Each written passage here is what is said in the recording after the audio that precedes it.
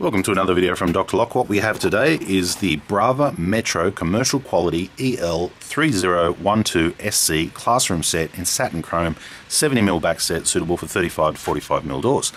Okay, now we've got that out of the way, let's have a look. So this is a commercial grade lock. Okay, this is not your standard residential grade. This is the next step up. Now when you go the next step up, the build quality is stronger, and it also a lot of the time has some sort of fire rating, so that's what makes it different. Alright, so let's just do the unboxing. We'll take everything out. See, clear box, nothing more to see there. Alright, let's go through what we actually have here. So we have a latch. This is what we call a 70mm latch, which means the lock back set is 70mm. So when I put that latch together, the edge of the door to the center of this lock right here would be 70mm back set. You can get these in a 60mm, or you could buy the latch separately and do it as a 60mm, because a lot of doors have already got a hole at 60mm. Rather than re-drill the hole, you just get the latch to suit. You've got three options, 60mm, 70mm and 127mm. So when we were to measure from here to here, this would be 70 and you could have 60. So once again, it's from the center of the lock to the edge of the latch, like this, okay, which would be the edge of the door.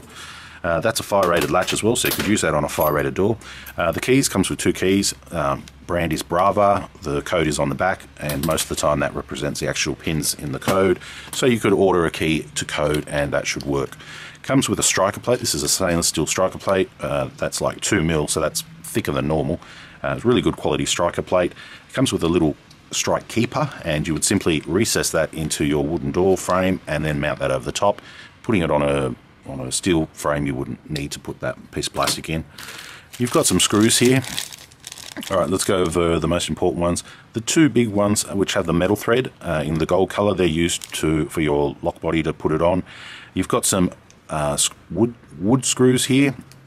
Wood screws with a little bit of a metal thread up the back of them. They're used for your strike and your latch. You've got two smaller golden wood screws here, which are used at the back of this actual lock, and I'll show you where. And you've got two other parts right here. To be honest with you, I don't know where they go. Never used them, never fitted them. If somebody knows, leave it in the description. Oh, sorry, in the comments. Oh, you also come up with one of these funny little tools as well. This is used to remove the knob. So you remove the knob if you want to change the key. Most people don't want to change the key, so it's no need. Alright, so this is a knob lever combination lock. So from the front you have this knob right here. From the inside you have this lever. This is called a classroom set. So what that means is that if you were to think of it like a classroom, the kids can go in and out of the actual classroom all day using the knob and exiting the classroom using the lever. Now nothing will happen to this lock. The kids won't be able to manipulate this lock or do anything to this lock. It'll stay in the unlocked position at all times. If for some reason the teacher wishes to close off the classroom, they could come along with their key like this, put it in and turn it to the locked position. That seems like it. Take the key out. From the outside now, this lock is locked. From the inside, it still remains free to exit in case they've trapped a child in a classroom or something along those lines. Also, with commercial premises, the free to exit is required by law for fire exit regulations. So now the lock is locked from the outside. Then the cleaner or the teacher in the morning might come along, turn the key all the way to the other side, and then unlock the lock. Once the lock is unlocked, the outside knob then becomes usable. So in this particular scenario, the actual key function only works on the outside knob. It doesn't do anything to the inside because of fire regulations. The inside's always going to be free. Having the lever on the inside allows for easy access. It's easier for people to grip onto, and the knob on this side of things is just a standard knob. So it's easier for exiting by having that lever. Now let's just go over a few little points here as well. How big is this ring here? How big is the handle protrusion? How do I put it together? Let's just do that. Okay, so here's the plate on the inside. Now the diameter of this is 75, so that's quite large. If you were putting this in place of a standard lock, it would most likely be slightly bigger. So if you've got a lock that you're taking out and you worry about that painted little ring around the outside of the old lock, if you go for the commercial grade, you're going to most likely cover it at 75mm. The actual lock itself is adjustable. You can adjust it in and out depending on your door thickness. On the pack here, it's going from 35 to 45mm, so that's quite good. I mean, if you can go all the way to 45mm, I'm pretty sure I've even got them up to a little bit bigger than that, and maybe up to about 48 or possibly even 50. To attach the latch here, you simply put it through the door and you slide this on. This is what's known as a bayonet fitting. So as you can see here, you've got two outer clips with like little teeth that go outwards, and then this center section, and you just simply push it on like this, and then it's connected. as you can see. When you rotate it, it pulls the latch back. You want to make sure that on some of the thicker doors, you're not hanging right off the edge here. The sweet spot is pretty much to have this in the middle. You don't want to have it too far back, you want to have it in the middle. Okay, remember they come in 60mm as well. On the front here, this little hole is to put the key in and remove the knob so that you can change the cylinder. A lot of the time you might not even need to do that. The only time you might need to do that is when we talk about handing of the actual door. Now if you look at this cylinder here, the keyhole is upside down. So if I'm not happy with that, I would put the key in like so, turn it, turn my knob, and I'm looking for the push-in point. So I'm looking through that little window right here and I can see the push-in point. As long as my key's in the right position, it's going to allow me to push it in, and it is.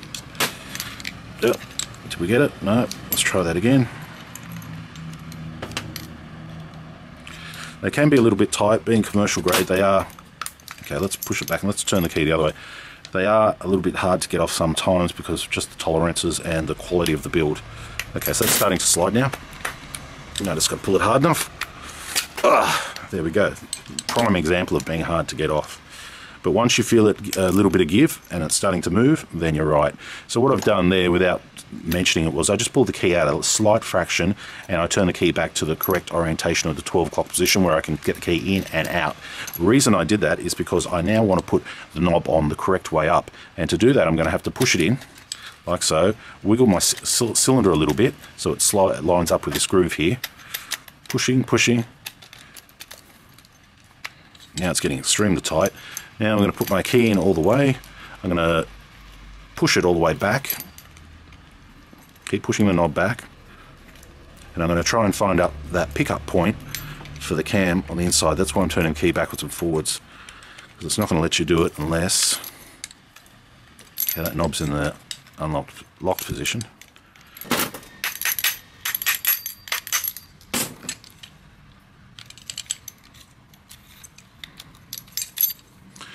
Okay, and there we have it. So why was that so hard to get back on? It was so hard because in this particular batch, pushing this knob back on, it's just one size is bigger than the other. The shaft was bigger than the actual knob. So yeah, I actually had to give it a tap, and I've marked it there slightly to get it back on. Cut a long story short, now the orientation of the key is the right way up. Why do you want the grooves up towards the sky? The reason you want that is because there's little pins inside, like these little pins and springs, and if you were to put in a bad key and it was upside down, gravity would be then working towards you to pull those pins in the wrong direction.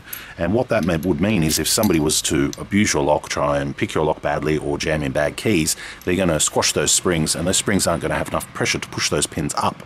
If you put it in the right orientation, you have gravity working in your favor, which means even if you have a few squash pins, the pins are going to want to come down on the key and on the key grooves. So putting the key the right orientation up is worthwhile doing. A lot of people don't do it, and what will also be is easier for people to use because they most of the time line up with the grooves going up towards the sky. Okay, now let's look at the back of the lock here, and what we've got here is the back plate. To pull this apart, you simply just pull this like this. I normally just put my finger in there and just pull it apart like that. You've got a back lunk at the back to actually locate a little nipple on the back, so when you go to put it back on, you line that up first and then you push it back together, and you'll see this little spring come up through the side here, and you'll also see this little edge here where the two interlock. Now we've got two holes here.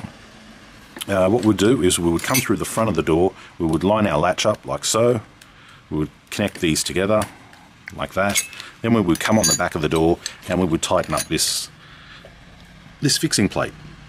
We would use the two large gold screws to go here and here. You then can use these two little wooden screws to go here and here. This will just prevent lock rotation. Some people do it, some people don't do it. It's completely up to you. You would then, after you've got that attached to the door, come through and put this dress plate on the top, and then you would come through and put this handle over the top like so. So I'll just quickly put that back together for you to see with that latch. So this plate over the top, the little lunk would go over that bit, and then this will come on there. That's what it'll look like so far. Then you come along with your handle like this, and simply just depress that little button with that funny looking tool that nobody knows what the name of it is. If you know what the name of that is, you can leave it down below, and then your lock would be together and it's on the door. Okay, so that's the demonstration of the EA3012SS70 classroom set satin chrome made by Brava from their Metro commercial quality lever set range. Okay, any questions, leave them down below. Any comments, leave them down below. And thanks for watching.